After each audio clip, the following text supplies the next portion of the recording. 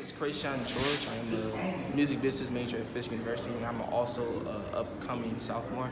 And this event was amazing. The way he broke down visual, how he asked us if we was able to think about cars and think about our home, and if we was thinking about the word car or thinking about a visual of our homes, and how people really go off of what they think and not just what they, not just words, and how people really live off of memories. And you said 90% of people go off of what they remember and not really think, and that really opened up my eyes on vision and how to really go about leadership and everything like that. So. You may have answered this question already, but if you had one thing you could take away from this conference, from this workshop, what would it be?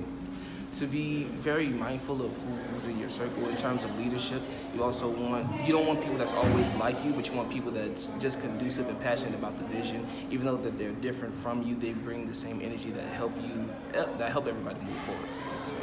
Thanks so much.